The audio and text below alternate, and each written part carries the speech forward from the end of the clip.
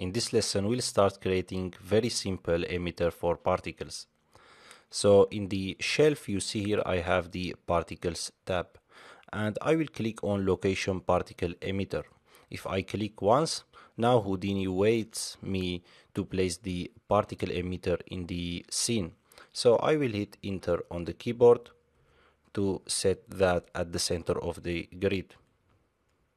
And let's go to object level, and I will expand the window a little bit here. And you see here we have just auto.network and location particles. Of course, this works like the Pyro FX, so this container brings the result of the particle from the auto.network. So let's hit play and see. As you see, we have some particles falling down. The reason they are falling down because we have a gravity in the auto.network, as you see here. Okay, so let's move these nodes and arrange them. And you can of course disable the gravity, and now let me disable that. And now if I rewind and play, you see the particles going in all directions, and you see it's very fast, the amount of particles that emitting in the viewport. As you see, it's really fast. Okay, and another thing, if you disconnect the gravity by shaking that, and if I set the gravity here in these nodes, as you see, I am getting an error. The reason is because if you look closer, this is a gray color, and Houdini expect you to set a purple input. Okay, so as you see, I don't have a purple input, it's a green and it's a gray. So but if you come here and set the gravity between these nodes and click play, and it works. Okay, the reason is because we have a gray and a gray color here, so it works like that too.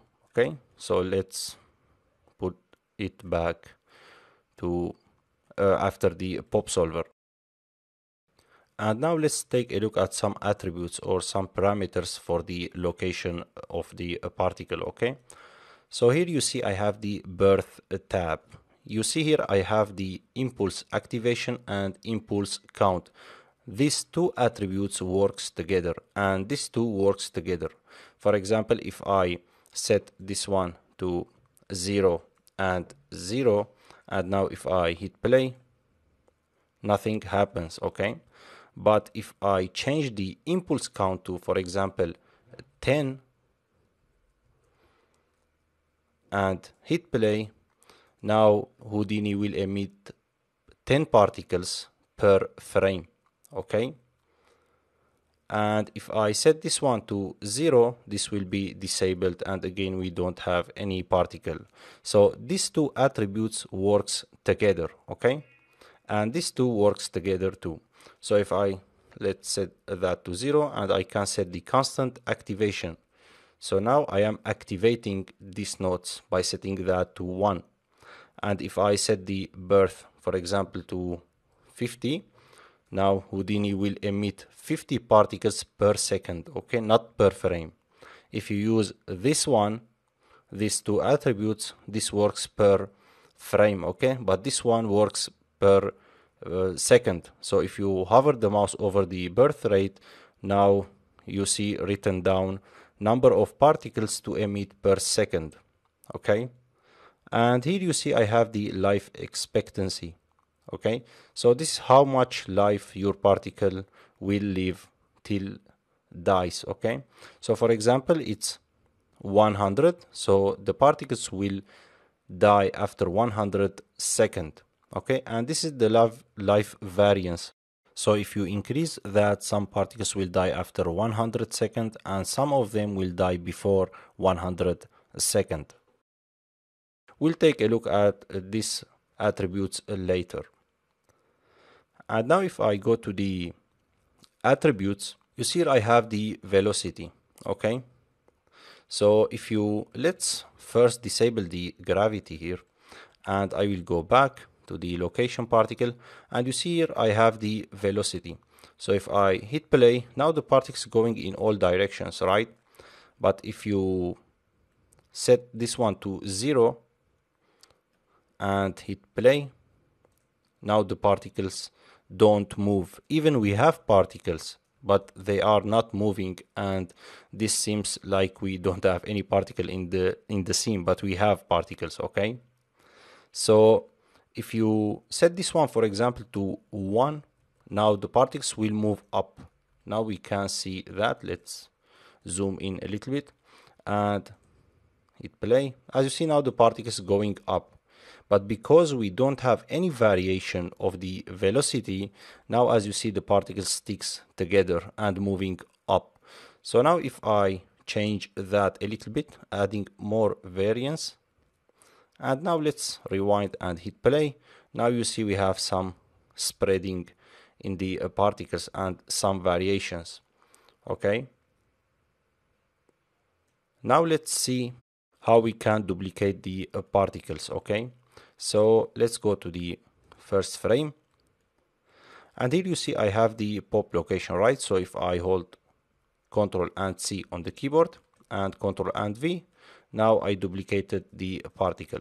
So now I will connect that to this one. So because we have the purple color, so we can connect them together.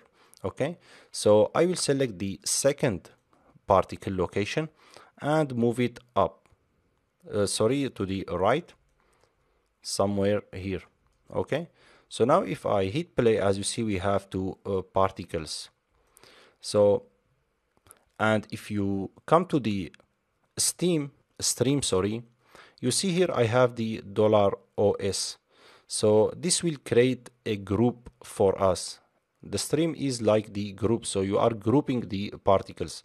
So now we have, if you hold the middle mouse click here, you see I have point groups, stream location, and stream location 1.